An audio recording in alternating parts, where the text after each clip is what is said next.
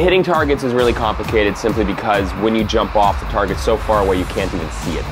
As you start approaching the target, you can finally see the outline of what the target is, but the bullseye is so small that you can't see it until you get much closer.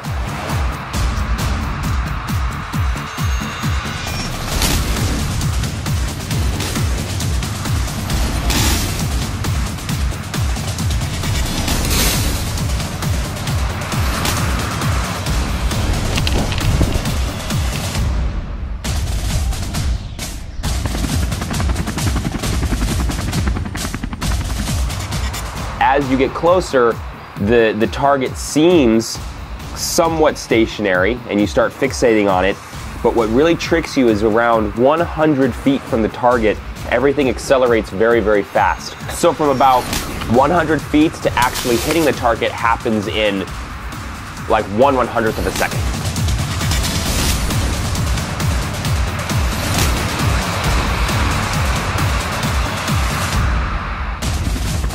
And it really is a bit surprising how quickly it happens, because it doesn't feel, you end up hitting and being through the target before you thought you were even at the target.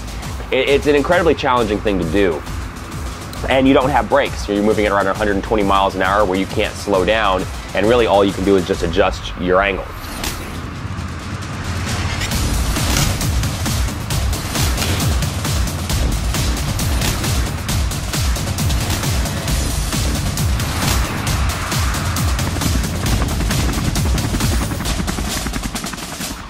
And like I've now hit 7 targets, and I've put my GoPro through the center of it twice out of 7.